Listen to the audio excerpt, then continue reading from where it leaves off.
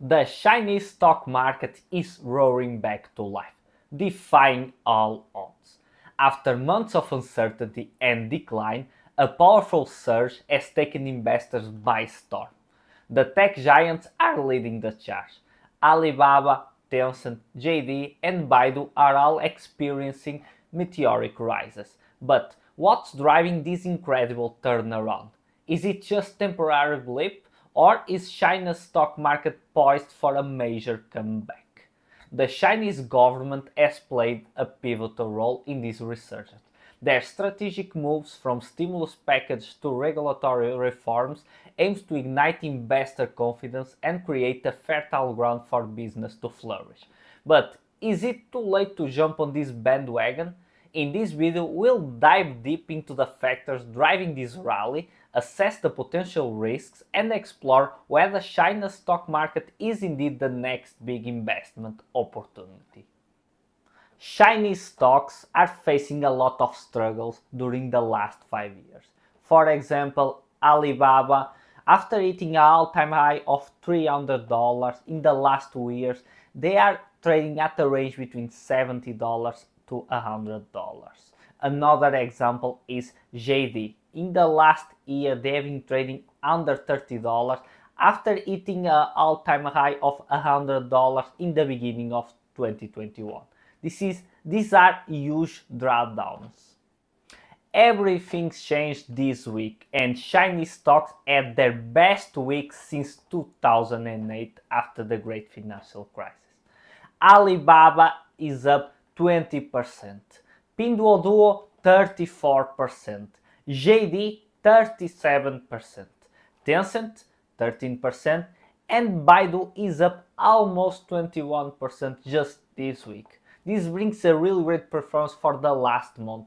Just in this latest month, Alibaba is up almost 35%, Pinduoduo 52%, JD 54%, Tencent 18%, and Baidu almost 28%. This is great performance from a class of assets that has not been performed very well in the last few years. But what happened? This market uptick comes after the People's Bank of China, PBOC, this week announced a cut to the amount of cash that banks need to have on hand. The central bank outlined plans to further support the struggling property market, including extending measures for 2 years and cutting the interest rates on existing mortgages. PBOC Governor Pan Gongcheng announced at a press conference that China will be reducing the reserve requirement rating ratio or the amount of cash banks must hold by 50 basis points. Even Chinese President Xi Jinping have talked about stimulus Thursday in a meeting of the Politburo. These measures have been declared in the hope of boosting the Chinese economy. For a long time, investors have been waiting for this stimulus. So, why now? This happened because the Fed dropped rates by 50 basis points 2 weeks ago. That was the trigger for Chinese regulators to start cut rates as well. If China had done the stimulus before, they would face the risk of having foreign exchange problems, excessive devaluation of the yuan renminbi in comparison to the dollar. And that is not good for a country that has an economy based on exports. They took a cautious approach and now it is expected to pay off. The Chinese economy is slowing down, so there is a need to ignite the economy and increase consumer confidence. This is almost a bazooka. Liquidity is improving and there are incentives to invest in China or in Chinese assets. This looks a lot like the COVID bazooka from the Fed during the COVID in 2020, and we all know what happened then to the stock market. But is China the next big investment opportunity? Bear in mind, this comes after 2-3 years of no returns, excessive undervaluation on Chinese stocks, so some good news ignite a massive rally this week.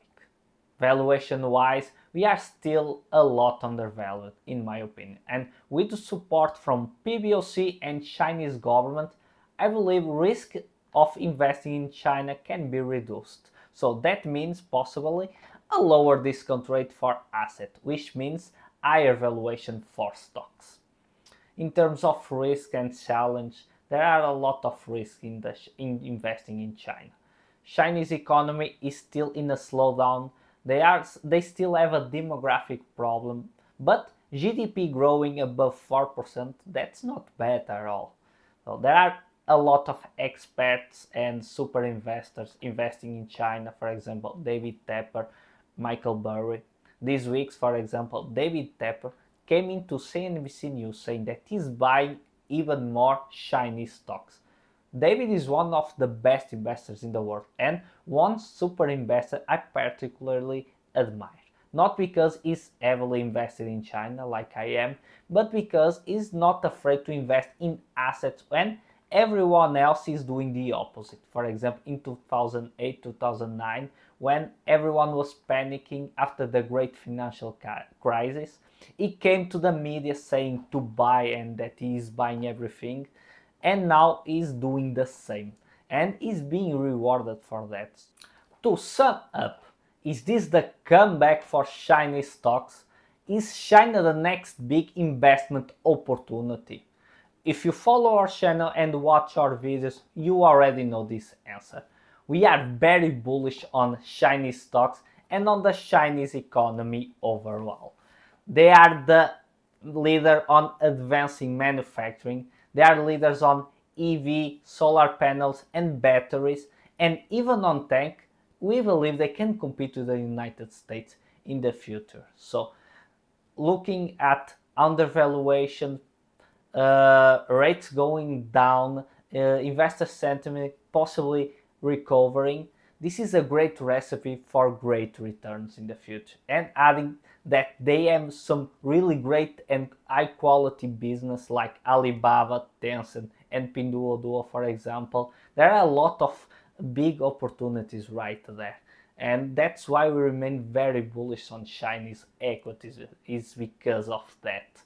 Undervaluations, high quality companies, and even though there are some risks investing in China, I do believe the risk-reward situation in this case is very rewarding for the investors. So I hope you liked this video, and if you liked it, please like and subscribe. See you next time.